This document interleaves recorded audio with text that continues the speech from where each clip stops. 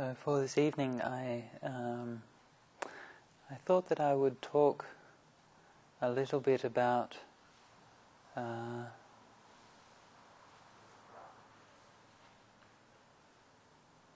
little bit about the Buddha and his life.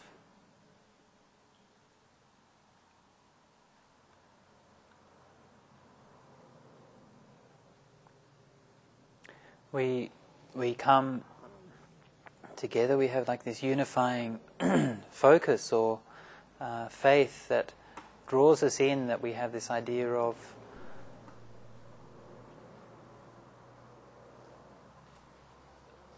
Buddha, the awakened one. We call the religion that we're in, we call it Buddhism, which of course just means awakening-ism, the teaching of awakening. And one of the essences, the keys to understanding Buddhism is just this idea of waking up, this idea of being very brightly and clearly and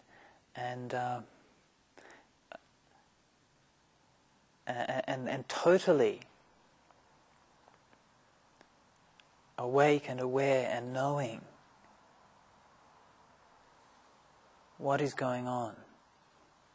What is my life? What does my life mean? What is this? What's happening now? What are these feelings? Where does all this come from? What's actually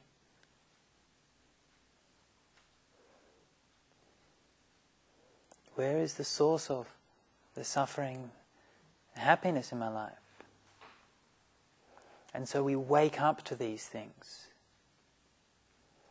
And waking up to these things is a potential or a capacity of what it means to be human. So in this sense, Buddhism is a humanistic religion. It's focused on the human realm is our point of reference.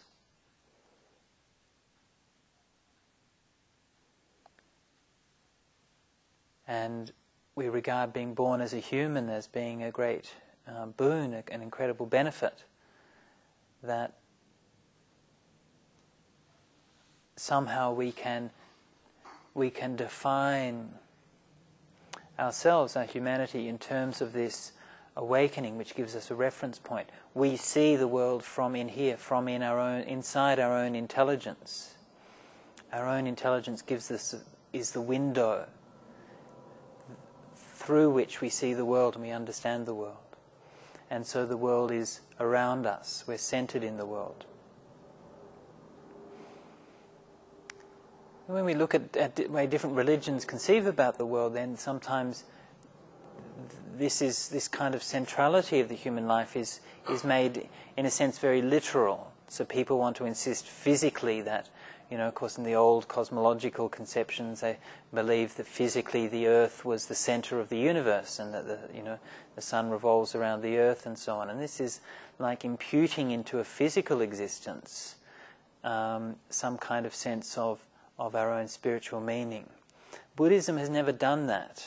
Okay, so Buddhism has never said that in any way the earth, our planet, is special. We've always believed our planet is one of millions, billions, trillions of other systems, world systems, planets, and is not special because of that. The specialness and the centeredness of our lives, the meaningfulness of our lives, is the fact that within here there is a vision of the world and a vision of the truth, and that is orientated from the center of our own consciousness. So this is what gives our lives, each of our lives, meaning. Sometimes when you lose that perspective, you just see the kind of the mass of humanity, 6 billion people crawling, swarming on our planet.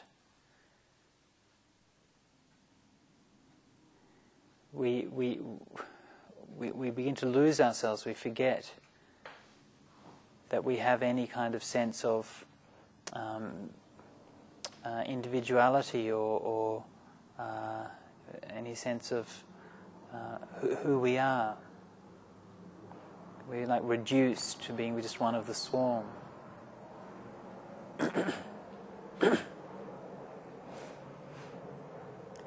So the historical orientation, the historical center of Buddhism is not based around any miracle.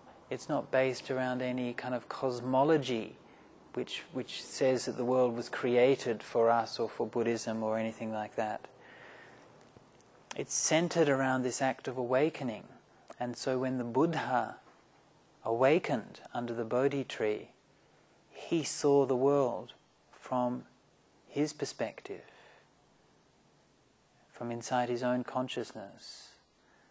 And that has a universal quality to it. When we see the world, we also see the world from inside our own perspective. And so there's this connection between our experience and the experience of the Buddha. We too see out through these two eyes. We too hear through these ears, through this nose, we smell, through this tongue we taste, through this body we feel, through this mind we think, we remember, we imagine. And by doing all of these things, we're creating this world which is centered around our own hearts.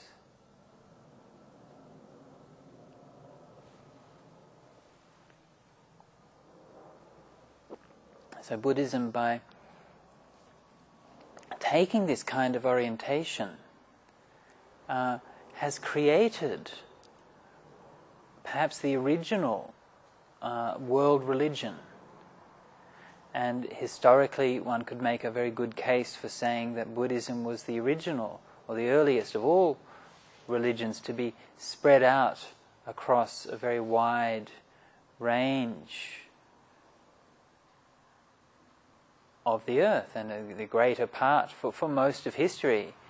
It's, depending on how you want to look at it, but for most of history, quite possibly the greatest part of the civilized lands in the world were Buddhist, or at least had a substantial Buddhist influence, all the way from Persia in the west to Sri Lanka in the south, to Mongolia in the north, Japan and Indonesia in the east, and all these this massive realm of Buddhism.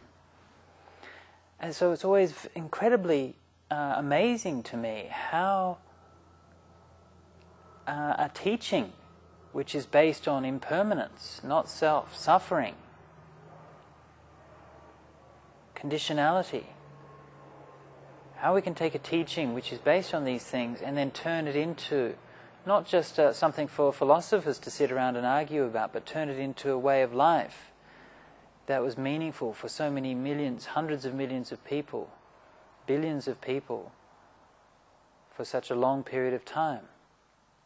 So one of the ways that Buddhism has done that is by fixing and idealizing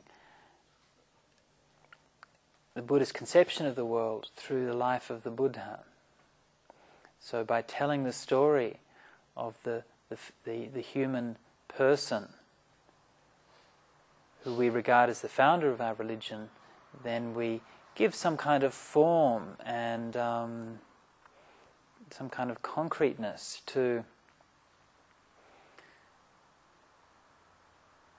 these kind of abstract notions, like emptiness and so on and so forth.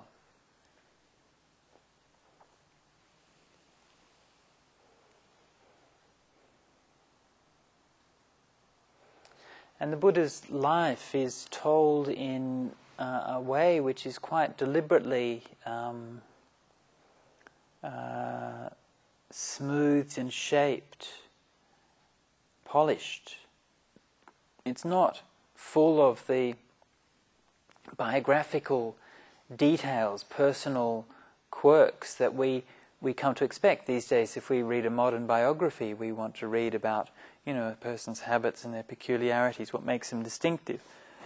When we come to read the Buddha's biography, then those kinds of things are very strikingly lacking. What we find is a very universalized story, a myth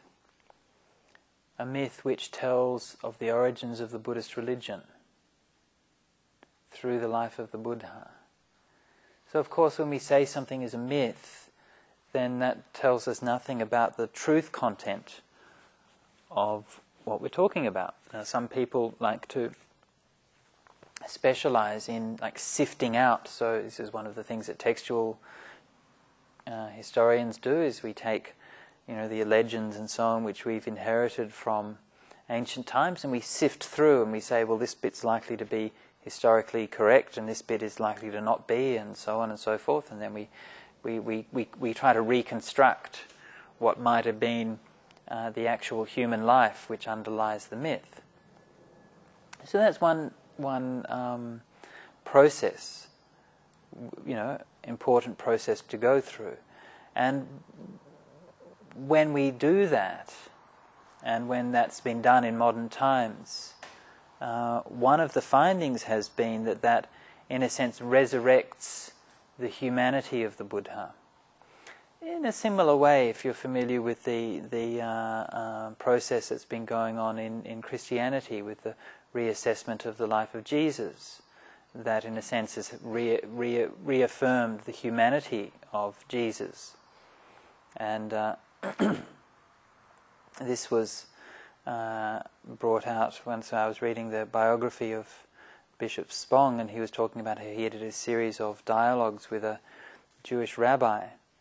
And over the course of these dialogues and discussions, of course the great sticking point, the great difference between the Christian and Jewish religions is about the nature of Jesus. And particularly, is Jesus just a prophet as the Jews see him, or is he a embodiment of the divine as the Christians see him? And as they went on talking, the more and more they talked, the more and more they could find in common.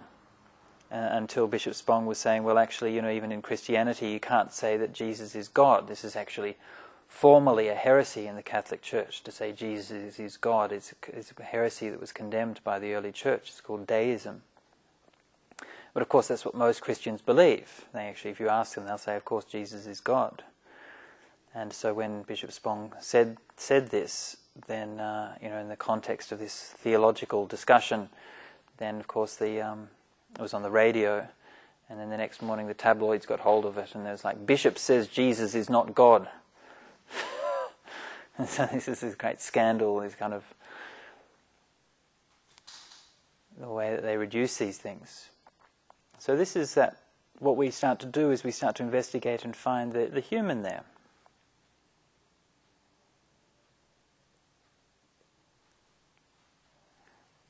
The story of the Buddha, of course, starts out with, the story of the Buddha really starts out, many countless eons ago. One of the Buddha's biography, in a sense, is quite probably the physically largest biography of any human being ever composed. And we have literally hundreds, more than 500, even in the Pali tradition, well over 500 stories of the Buddha's past lives, supposedly. And of course, when we add to that all the stories in the northern traditions and all the many hundreds of stories which have been lost, then there's probably thousands of stories which are all telling of the Buddha's past lives. So that's all part of his biography, and we think about it, okay? We've not only got to tell the story of this life, thousands and thousands of past lives we have to tell the story of. So this starts to get a bit overwhelming, right? Which I guess is the point. It starts to go beyond, it starts to stretch us, and it stretches the boundary of reason. So it breaks open this idea that we're looking at the life of just an ordinary person.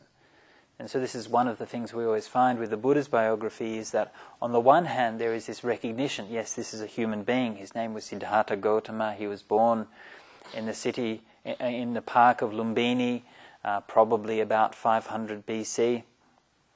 And he was born in the Sakyan clan. His mother was called Maya, his father was called Suddhodana. He was brought up, his mother passed away after 7 days. He was brought up by his foster mother and auntie, Mahapajapati Gautami, in the city of Kapilavatthu, married to Yashodhara, and at the age of 29 left home to practice in the forest. 6 years later attained enlightenment at the age of 35, taught for 45 years, and then passed away in the city of Kusinara, or the little town at that time of Kusinara. That's the Buddha's life, okay? So there's the fact. So we have like a human being there, and we can, as it were, retrace those footprints. We can, to a reasonable degree, establish that the broad outlines of this life story is probably true, historically true. Or at least we don't have good reason to think that it's not true. So that's one side. This is the story, the human life of the fellow Siddhartha Gautama. Now, on the other side, then we've got the extremely extravagant and totally over the top Bollywood version of the Buddha's life, okay? Which we've told again countless times. When he was born, then the great massive light appeared through the universe, and 84,000 devas came down to worship him, and the devas received him, and as soon as he was born, he stood up firmly, took 7 mighty strides to the north, okay? Not tottering little steps of a baby. Even for a newborn baby to take tottering steps would have been remarkable enough. But this one, it uses Sattapada Vitihara. It's an extremely rare and like doubly intensive form in the Pali, where it says it could only translate it as a mighty stride. Okay, so 7 mighty strides to the north, stands firmly on his 2 feet, surveys the 4 directions, and then roars out with the voice of a bull, "I am the greatest, I am the eldest, I am the foremost. This is my last birth. I'm not going to get reborn again."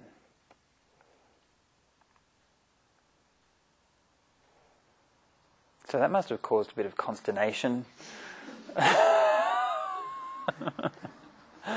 at the time. You imagine, oh, this is an unusual child, isn't it? Yes. And of course, these kinds of stories can be read on many ways. Okay, so from a traditional perspective, then immediately, if it says that this happened in an ancient text, then that's what must have happened. Okay, if it said that there was an earthquake over the whole world when the Buddha was born, then there must have been an earthquake. Okay, and if it said that the great light appeared in the sky, there must have been a great light appeared in the sky. So this is one way of thinking about it. And this is, this like almost like a naive literalism to sort of insist on these things being absolutely true. In my opinion, this has been one of my great interests for much of my life, has been looking at ancient myths and stories of ancient people and how they gave meaning to them. When we look at old myth, we're looking at a kind of way of talking and way of telling stories which lies before this distinction or the arising of the idea of history. Okay, so these days we divide things. We divide writing into fiction and non-fiction. Yeah, so we have these kind of neat distinctions, which of course once you start to investigate it is not really that neat at all. I mean, just about any fiction writer is going to be putting events and so on, details from their own life into it. How can you avoid doing that? Yeah. Similarly, any non-fiction writer is going to be putting their own personal perspective on things. So we think we have fiction and non-fiction, but really they're quite blurred, the boundary between them. And in ancient times, that distinction hadn't been made at all. Okay, there wasn't those. If you walked into a library, well, they didn't have libraries in those days, but if you walked into a library, you wouldn't find it divided in that kind of way into fiction and non-fiction. And so one of the problems for us, looking back at those times, is that we tend to read these kinds of categories into the things of that time. So we look at a myth and we say, well, it's either fiction or non-fiction. If it's pretending to be true, then it's pretending to be history. It's non-fiction. But it's false. Okay? It's pretending that these things happen, but they didn't really happen. So therefore it's wrong. Okay? So it's bad history. That's how we tend to read this into it. Okay, so this is like a modernist kind of critique, which was very popular, say, 19th century, the first part of the 20th century. They looked at these things and they critiqued them, and they said, this thing's pretending to be true, but it's not really true. Okay? And then as time went on and people were looking at these myths more deeply, then we started to appreciate that that's a kind of a reductionist way of looking at it. The people in those times weren't thinking of it as history. They'd never heard of history. They didn't know what history was. And no way of knowing that, okay? The tools for making those distinctions simply weren't there. So, for example, if we want to ask, was the Trojan War real? Okay? Greeks went over to Troy and tried to fight and bring back Helen and so on. Was there a war? Well, we can go and send the archaeologists out, dig up the ground and see, was there a city there? Okay? So we can compare the myth with the facts and then critique that. And people in those days didn't have those tools, so they couldn't make those kinds of distinctions. So this idea of myth, these mythic stories, it embodies a sense of truth or a sense of meaning, which doesn't make that distinction between things that factually occurred and things which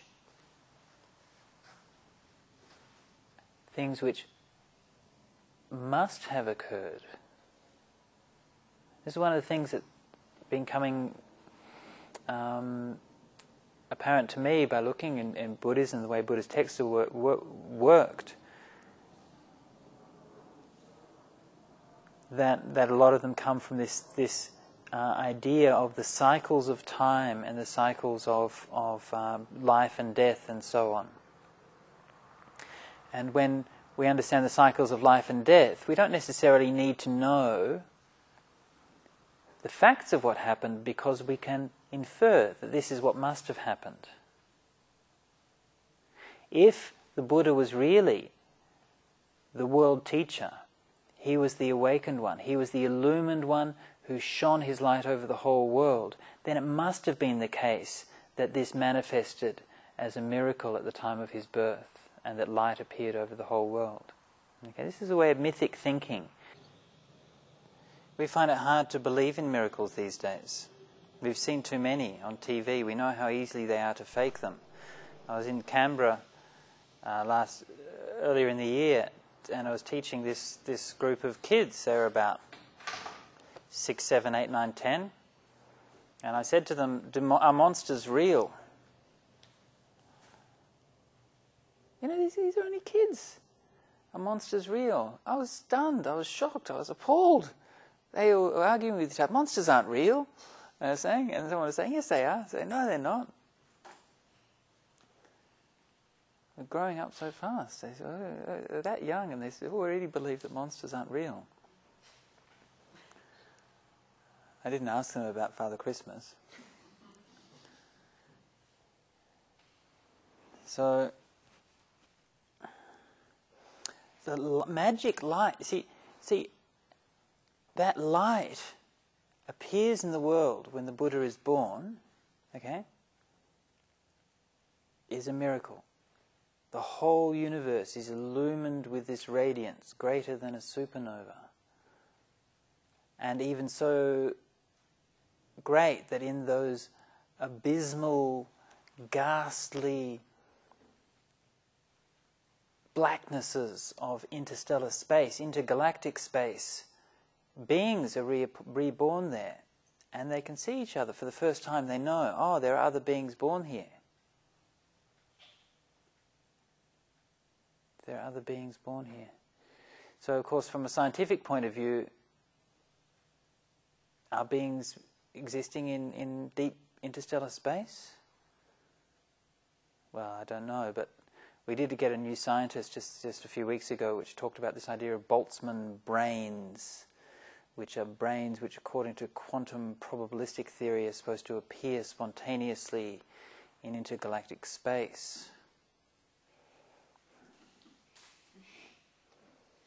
Because space is so big that no matter how improbable it is, it's going to happen because it's just too big. It's going to happen eventually. So maybe this is what that's talking about. So in the one sense we have this cosmic miracle. But on the other hand, what you have is something which is totally mundane. If you switch the perspective around, it's totally ordinary. What's happened? A baby has been born. What's happened from that baby's perspective? Well, they've been in darkness, haven't they? Their world has been in darkness for 9 months. Gradually, their consciousness is evolving. Gradually, they're becoming more aware of what's going on around them. But all they've ever known is darkness. And suddenly they are born into this world of light. And suddenly they realize, oh, other beings exist here too. Yeah? So, always when we're looking at myths, we always need to look at it in different perspectives. One trick to remember when looking at these stories is that the outside of myths is our inside. Okay? Characters in myths don't have an inner life. Okay? In real myths. This is how we know when myths is turning into fiction, when the authors invent inner lives for their characters. Okay? They're trying to get inside and imagine what that's like and then try to project thoughts and emotions on the characters. But in real myths, characters have a very vacant inner life. All we can see is their outside. And that's because their outside is our inside.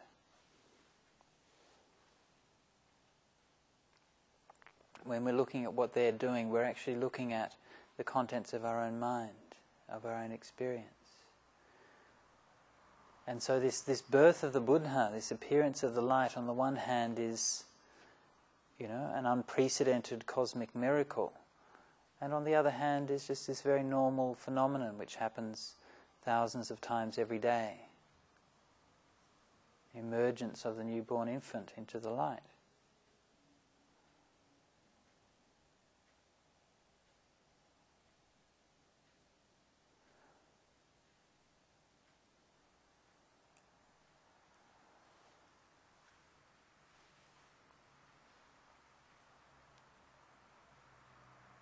So what kind of person was the Buddha as a young boy when he's growing up?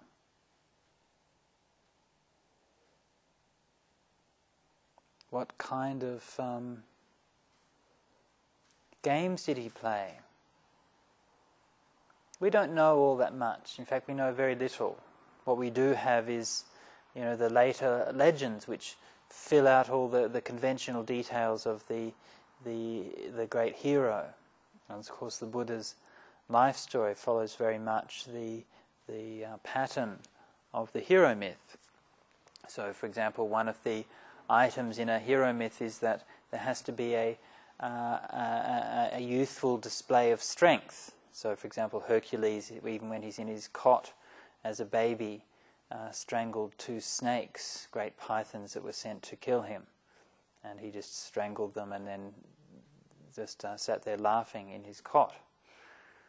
So this is one of the things that heroes have to do. So in a similar way, for example, one story where the Buddha, having his rivalry with Devadatta, and Devadatta killed an elephant. He was so strong he could kill an elephant with a single blow. Of course, the Buddha wouldn't do anything nasty like that, right? Devadatta hits the elephant on the head, boom, it drops down dead. That's how powerful Devadatta was. The Buddha then picks up, he's only a kid, he's only like 8 or 9 or 10 or something, picks up the carcass of the elephant and then tosses it about 20 or 30 miles. okay, and it lands and forms a great lake when it lands. So that's how powerful and mighty he was. And of course he wins all the competitions and so on. For the marriage competition, again, classic element in myth. They have to sort of do the archery and so on and so forth. And he wins all of these. So this is the developed story. But in terms of what we actually know about him, we know that his mother died early, which is quite interesting, isn't it? I always think that's a very interesting detail. They say it was after 7 days. So,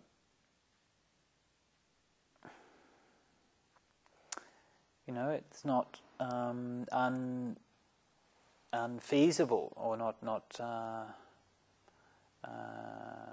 improbable to think that the Buddha, even as a young child, was an exceptionally perceptive, intelligent, and sensitive infant. And just after making those bonds with the mother, then suddenly she's just not there anymore. And what kind of impact does that have on the Buddha's mind, on the young Siddhartha's mind? Is planting this seed of loss, this seed of somehow the vanishing of what is loved at such an early age. It's right, it's just in there. It's so deep that it couldn't even be thought of or acknowledged. So deep that it's just there as like a pattern waiting to be expressed or waiting to be realized at a later time. And of course this is the overarching, overwhelming theme of the Buddha's life is the pain of loss, the pain of impermanence and death and all of these kinds of things. And right up to the Buddha's passing away in the Mahaparinibbana Sutta, he's reflecting constantly on these themes of loss, passing away, separation.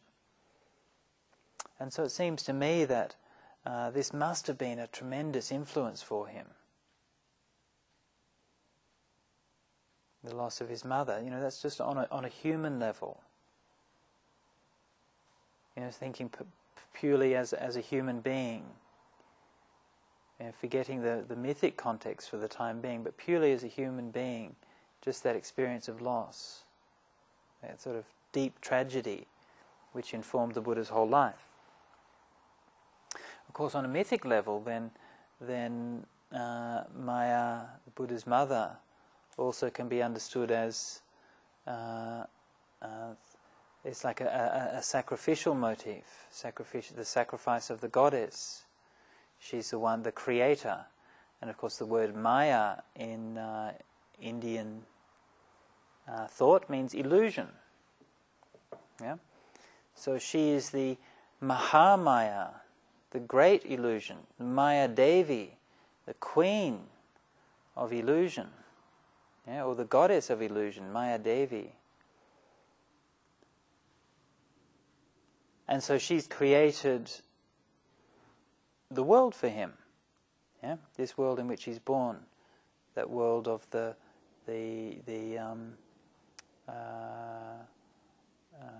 aristocratic life that the Buddha enjoyed as a young man. She brought him into this and created this thing. So that her death, the death of Maya, is like the death of the dream, the death of the illusion, the exposure of the impermanence and the fallacy of the illusory nature of life. So in that sense, she can be seen as being the Buddha's first teacher. This kind of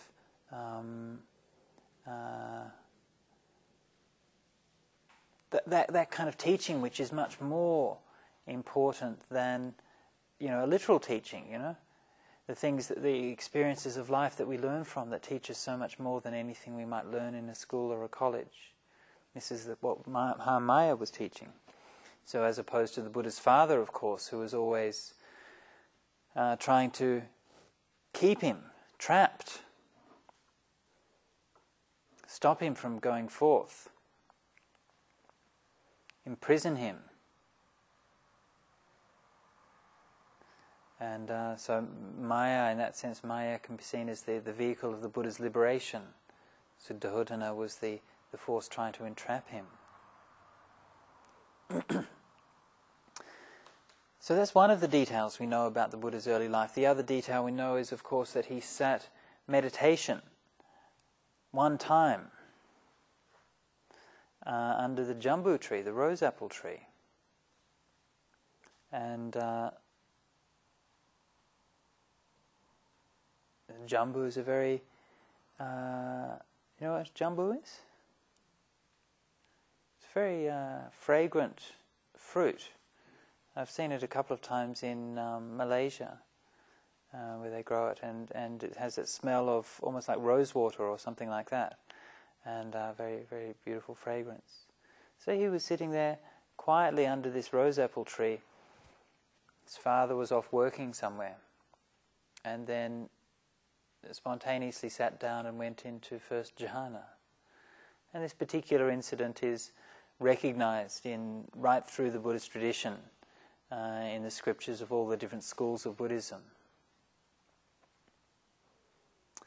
So this is one of those events which is on the borderline between something which may be considered mythical and may be considered real. On the one hand, we think that, that's not what kids do. Kids don't sort of sit down, and then get into jhanas. Or do they? How come we have to go and practice meditation and go to all these retreats and do all this hard work to get into jhanas, and not even then we can't do it half the time? And yet he was able to just sit down under a tree. What's going on? We have all the advantages of learning all the meditation techniques. He didn't know any meditation techniques. Was that an advantage or a disadvantage, not knowing meditation techniques? Perhaps that's the real way to make our meditation work, is to get rid of the meditation techniques. Sit down there under the rose apple tree. And there's something very, very deeply profound about that, which we really need to remember for our own meditation practice. The Buddha had not done a 10-day meditation course, right? He had not heard of the 4 jhanas. He had not heard of vipassana jnanas. He had not heard of Khanika Samadhi, Upachara Samadhi, Appana Samadhi. He had not heard of the 5 hindrances. He had not heard of the 16 steps of breath meditation. He didn't have any of that stuff to get in the way of his mind becoming peaceful. And that's something that's really, really important to bear in mind. You don't find success in meditation by doing meditation techniques. This is one of the great fallacies of the way that we tend to approach meditation in modern times. We think that we can go and do a meditation technique and get the results of it. It doesn't happen. If we approach our meditation with that kind of thinking, we're just going to end up more and more deluded.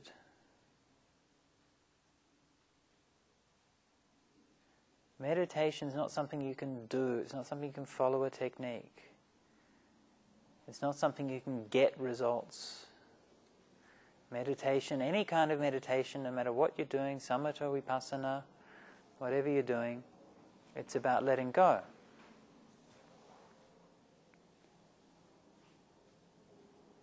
And it's one of the interesting things about the Thai forest tradition is that they're very thin on meditation techniques. And for example, when I was staying with Ajahn Dan, one of the great students of Ajahn Chah, very widely regarded as being an enlightened monk. Whether that's true or not, I can't say, but this is his reputation. and he... it was interesting listening to him teach meditation, you know, and on the one hand it was deeply unsatisfactory. And you know, his teaching, every day he would give a teaching. The lay people would come and offer food at the mealtime, and every day his teaching would be: practice generosity, give dana, keep the 5 precepts, and when you have some free time, then sit down, meditation, watch your breath going in and out, make your mind peaceful. That's it. That's all. Every day, the same. 1, 2.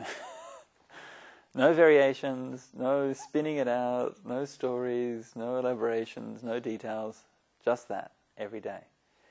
So on the one hand, it's very frustrating. On the other hand, you've got to think, well, it probably works, you know. If you actually do that, then you're probably going to get the results. And when people would ask him, I remember one time there was one of the Western monk who was staying there, and his mother visited, and she was asking questions about meditation. And he recommended that she do meditation on death. And again, why? Very simple. She said she had a problem with tiredness in meditation. The classic antidote to tiredness in Buddhist meditation manuals, you read in the Visuddhimagga and other places, is death meditation. Okay, we know we're going to die. It wakes us up. Okay, just like if you're in a house, it's burning down. It's like really burning down. It's not just an alarm going. You may be sleepy, but no matter how sleepy you are, you're going to wake up, yeah, and you're going to run out of the house. That fear of death, if it's real in you, will wake you up. So this is a classic antidote. So again, she had this problem, what's the solution? And he gives the classic answer: death meditation. And then she says, how do I do death meditation? He says, well, you just have to reflect that this body inevitably will die, it will pass away, it will break up. And then when you reflect in that way, then that will give rise to that feeling of urgency and that feeling of needing to wake up, needing to be alive and to make the best of our time here. And she asked, well, how do I do that? You know, what technique did I use? You know, because she'd come from a Western background, was used to learning about meditation techniques. And he said, well, you just have to find your own way to make that feeling arise for yourself. And that's all. That's all he would say. So this is very, very characteristic of the Thai tradition. So this is why you don't find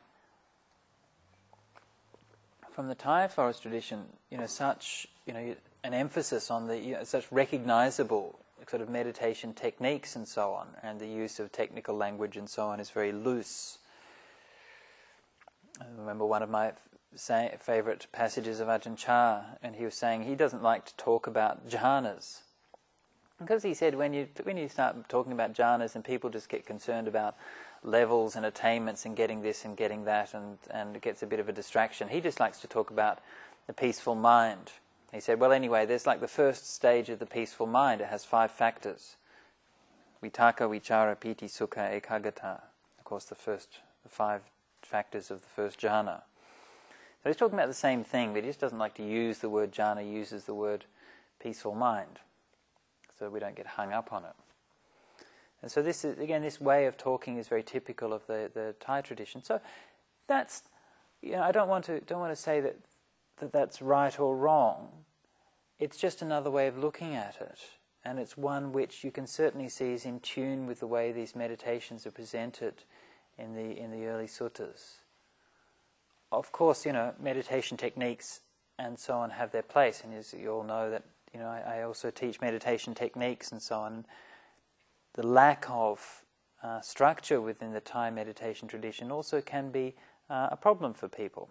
So I'm not trying to say one way is better than another, but there is one aspect of the truth, one perspective on the truth, is this realization that actually sitting under the rose apple tree, in the cool shade of the rose apple tree, while other people have gone off to work, and just being peaceful with that. That's the ultimate meditation technique. In a sense, that's all you need.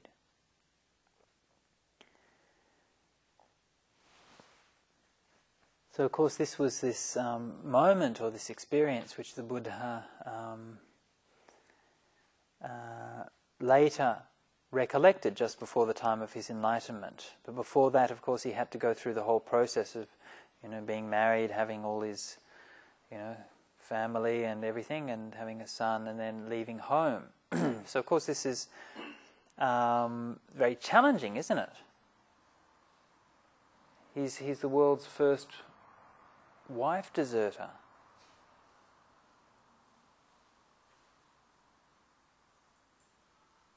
Should we be worshipping somebody like that? Is that worthy of homage? What would you do? Mabel? If Rohan was to decide, okay, I'm going to go off and get enlightened, I'm going to sneak out of the house in the middle of the night, bye-bye, you can look after the kid. Would you say, oh, sadhu, sadhu, sadhu, you're the world teacher, I'm going to bow down in homage to you? Yeah, I mean, those things are all true, but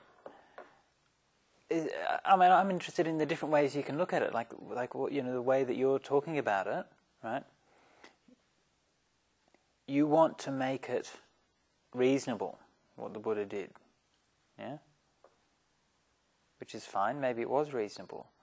But the other way of looking at it is to say that it's the very unreasonableness of it, which is what makes it powerful. And that's the whole point of it. The point of it is that he was transgressing what was the greatest norms of his society, which was to have a family and bring up a son. Okay, so if you're in the Dhamma Shastras and so on, then having a son and so on was the greatest, basically the point of your life. Not having a daughter, of course. It's a bit of a disaster, really. But so that's the other way of looking at it. I mean, I think what you're saying is true. That in a sense, obviously, the family unit was different. It wasn't so much a nuclear family, it's an extended family, but also it was still very transgressive. If we look in the Vedas and things, then it's always talking about the having a family and so on is the highest value there, having descendants. So that's one of the things that makes a story powerful, yeah? Because it wrenches your guts out, yeah?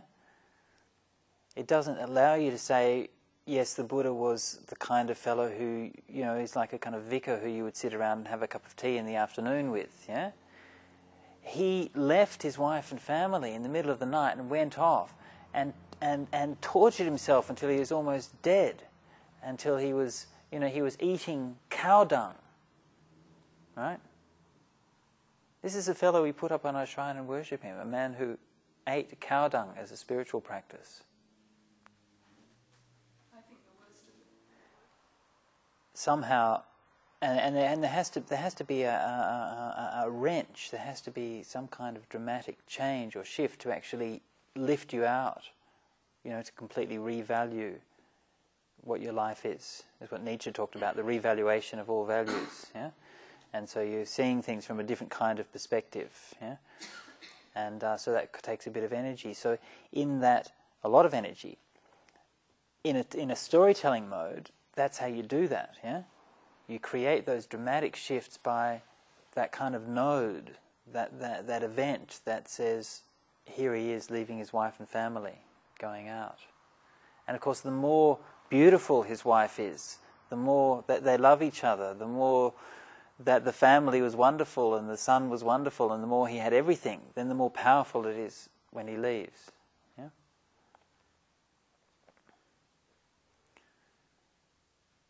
So it is important to remember this kind of, the Buddha wasn't a tame monk. Yeah? Even later in his life, he would just, when the monks were all arguing or something, he'd just say, that's it, get his bowl and robes, walk out. Go and live in the middle of the forest by himself. Yeah, just with the wild animals, with the elephants and the monkeys and the tigers. Yeah, he wasn't a domesticated monk.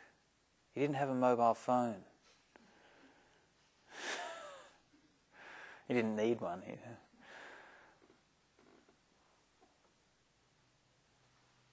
And so there's something about his life, this is like the dedication of his life and the integrity of his life, which is a perennial challenge, a constant challenge.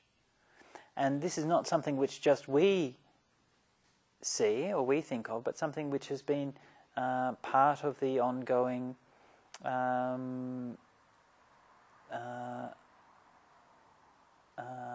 engagement with this story through the Buddhist traditions. Just to give one example, I said before, just a minute ago, that the hero myth is usually the bloke who goes forth and does everything.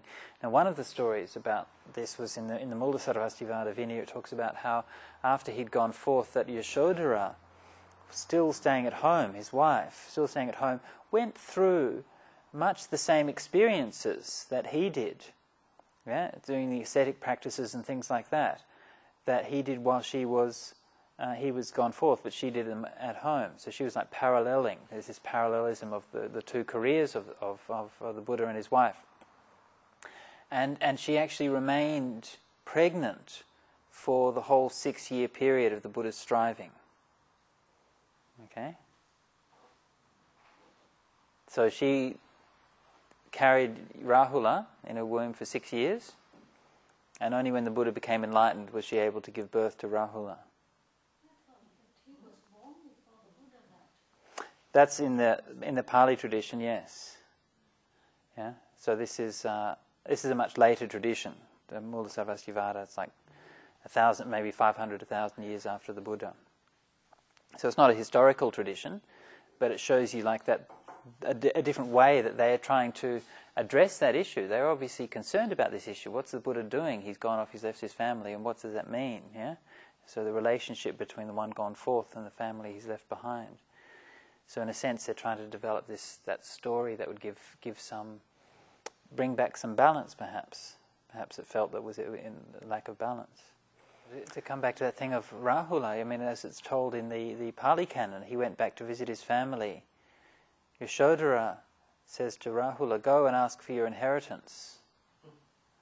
And so he goes, and then Rahula was supposed to be about, I think, 7 or something at the time, and he said, "Your shadow is pleasant, monk."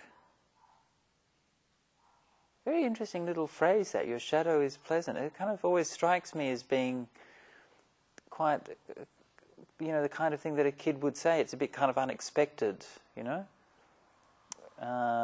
but kind of capturing that kind of moment. And then he sort of says, he says he wants his inheritance. So he says, okay, well, Ananda, give him the going forth, make him into a novice, so they take him off. That's his inheritance. Well, Yashoda was like, what the... And anyway, she became a bhikkhuni and became an arahant as well, of course. And so all ended up happily. But we don't know anything about what happened after that.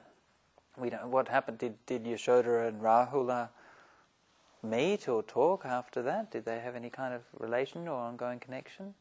We don't really know. We can imagine, but we don't really know.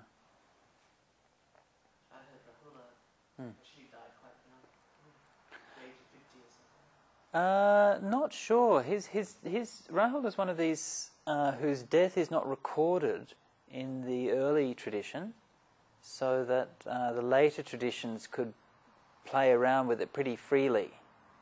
So according to some of the northern traditions, and this is still current in China, he's actually still alive. He's still alive. And you can meet him if you're very lucky. In China, yeah.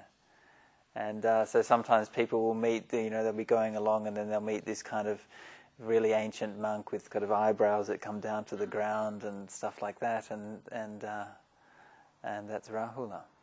Yeah, so he's supposed to be one of the long-lived arahants. So these things all come around in a cycle, and can't go into too much detail now, but just to round it off, of course, the Buddha, after his striving, he reaches enlightenment, reaches what he was looking for, teaches, and then comes to his passing away.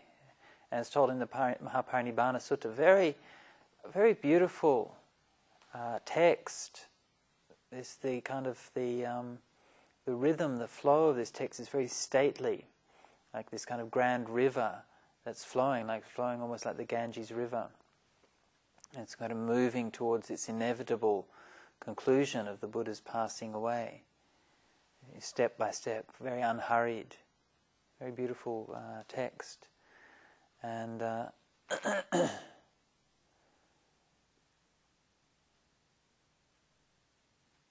and one of the things about the Mahaparinibbana Sutta is obviously has a very deep mythic resonance.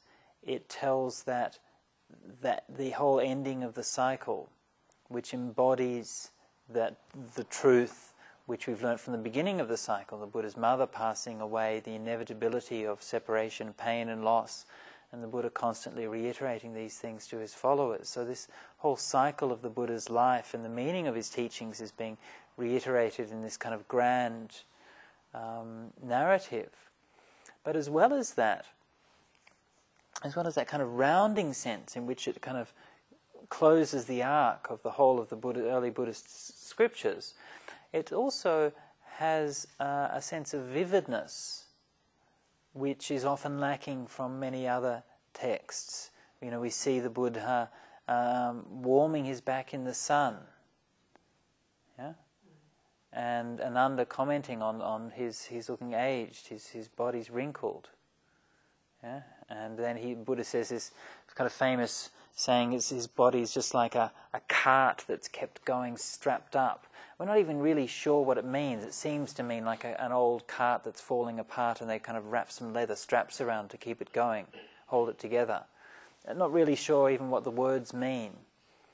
And it's a very kind of idiomatic phrase. So in these little glimpses, it seems to me that we're seeing something which is quite a kind of a vivid moment from the Buddha's life. It seems to me that text, the Mahaparinibbana Sutta, is speaking from a position relatively close to the events that it's actually describing.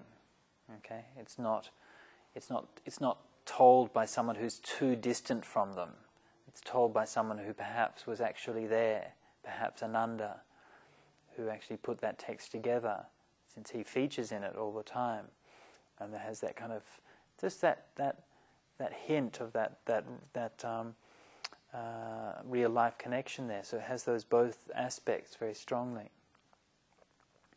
And so the Buddha's passing away, and then again, of course, the earthquakes and all of the so on associated with the Buddha's passing away, the mythic resonance, the closing of the circle. Yeah? And one of the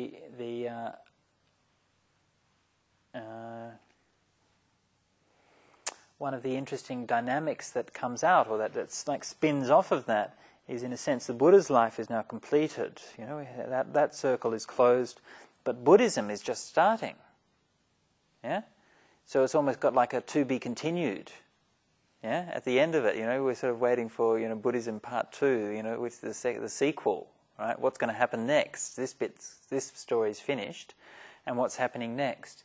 And so it seemed to me that there was this tremendous fear there from the Buddha's life, from the Buddha's death.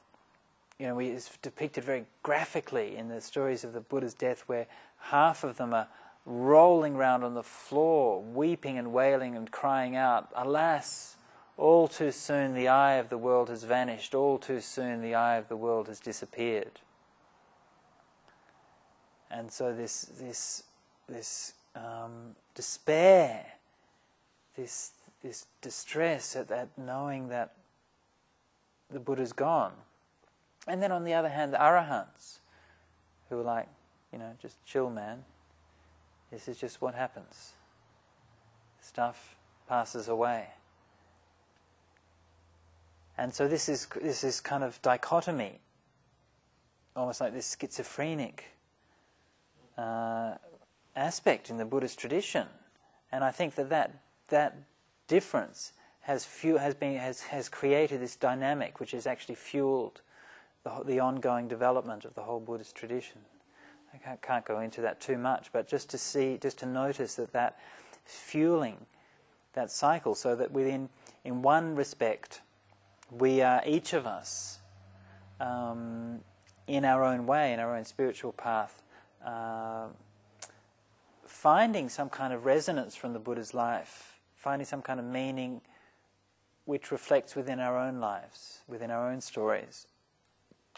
Yeah? So in a sense we're embodying that universal cycle, but in another sense we're also engaging in a very personal activity, and a personal, individual, unique activity which has got its own set of particular historical and psychological and cultural circumstances which will work in a different way than the life of the Buddha. So by bearing both of these things in mind, the particular, the historical, the individual, and then the universal, the mythic, the spiritual, then it seems to me by looking at both of these sides, balancing both of these sides, this is how we find the deepest or most important meaning and resonance of the Buddha's life story.